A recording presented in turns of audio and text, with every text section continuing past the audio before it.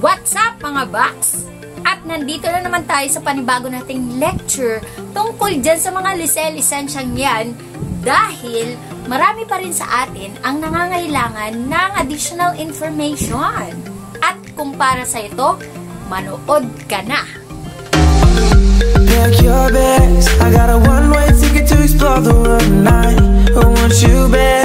Okay, so unahin natin tong student permit.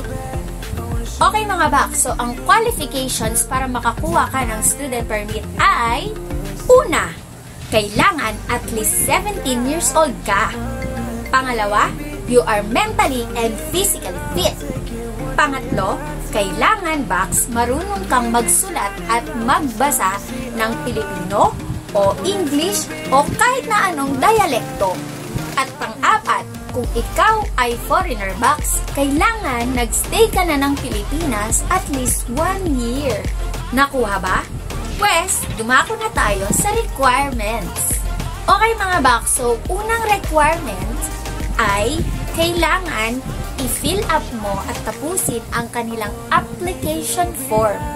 Pangalawa, kailangan dalhin mo yung original copy, magdala ka rin ng photocopy ng iyong birth certificate. Pangatlo, kailangan meron kang medical certificate box. Huwag kang mag-alala dahil itong medical certificate na ito ay kukunin mo mismo sa LTO. Basic lang to mga box. Itong medical certificate na to ay for eyes, for weight, and for height. Yun lang po. At kung ikaw naman ay below 18 years old, kailangan mong magkaroon ng parental consent na may kalakip na isang photocopy ng government ID ng iyong parents o ng guardian. So, dumako tayo sa mga foreigner. Kung ikaw ay isang foreigner, kailangan mo pong magdala ng isang original copy at isang photocopy ng iyong passport. At kailangan mo rin ipakita ang iyong visa na katunayan na meron kang 1 year stay sa Pilipinas. Pero, kung ikaw naman ay foreigner, pero pinanganak ka dito sa Pilipinas mismo, pues, kailangan mong dalhin ang iyong birth certificate, magdala ka ng original, at isang photocopy. Okay, pagkatapos ng requirements, magkano nga bang bayad sa pagkuha ng student permit? Ang application fee mga box ay 100 pesos. Ang computer fee ay 67 pesos and 63 centavos. Ang student permit fee ay 150 pesos. Okay mga box, para sa student permit, ang pagkuha ng medical certificate ay 200 pesos. Ang student permit po ay good for 1 year. Okay mga box, so yan nga po ang kailangan nyo sa pagkuha ng student permit. Okay mga box, so dumako naman tayo sa pagkuha ng non-pro o yung non-professional license. Okay, qualifications are, first, you must be 18 years old. Second, dapat physically and mentally fit ka rin. Pangatlo, kailangan marunong ka magbasa at magsulat ng kahit na anong lingwahe. Pang-apat, kailangan meron kang student permit at least 30 days na ang nakakaraan.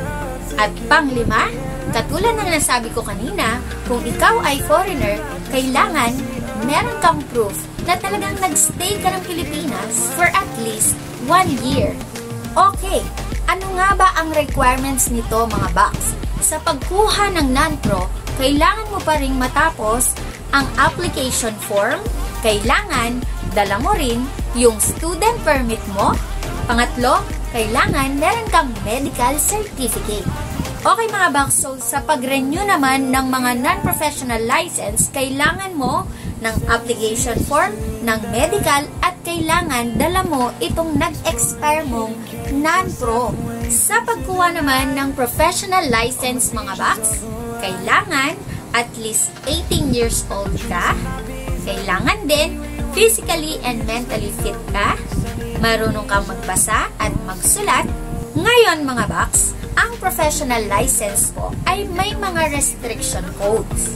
Kung ikaw ay kukuha ng professional license, na merong restriction codes 1, 2, 4, and 6, kailangan meron kang student permit at least 6 months prior to your application. Hindi katulad ng non-pro kanina na kahit na at least 30 days pa lang yung student permit mo, pwede ka nang makakuha ng non-professional. Pero sa professional license mga box, kailangan 6 months yung student permit mo. Yan ay uulitin ko para sa mga restriction codes 1, 2, 4, and 6.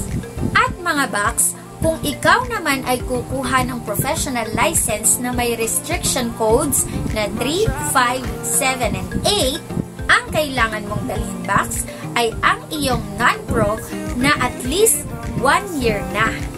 Okay box?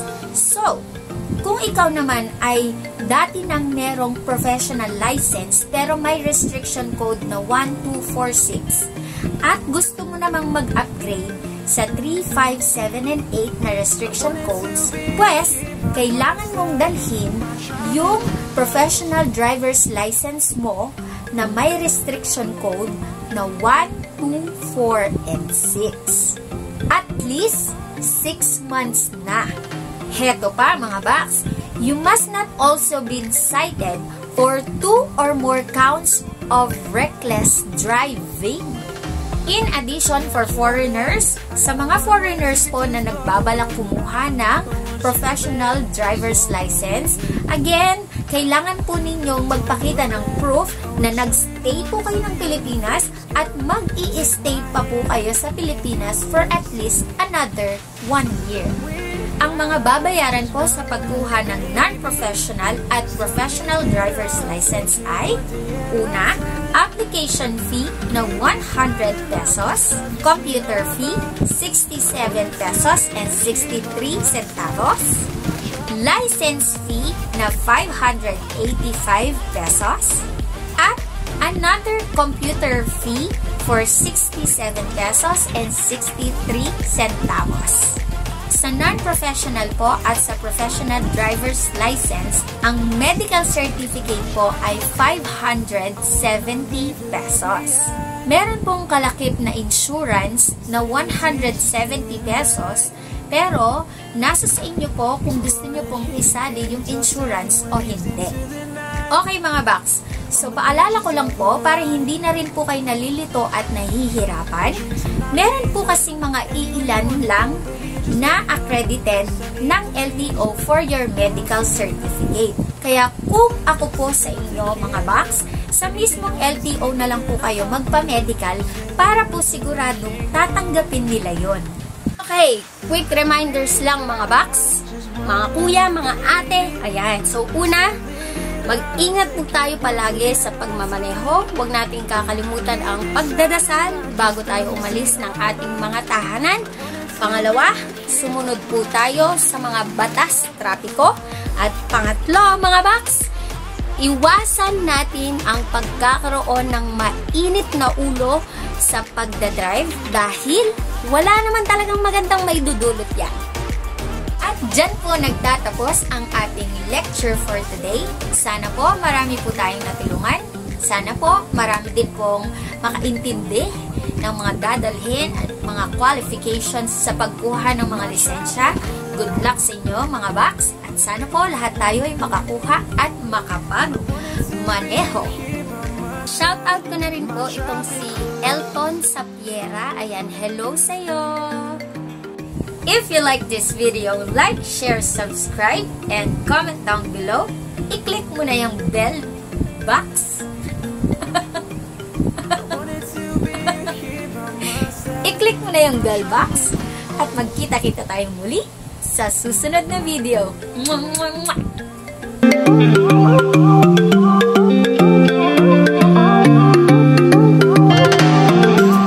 Lecture tungkol na naman sa para makuha ang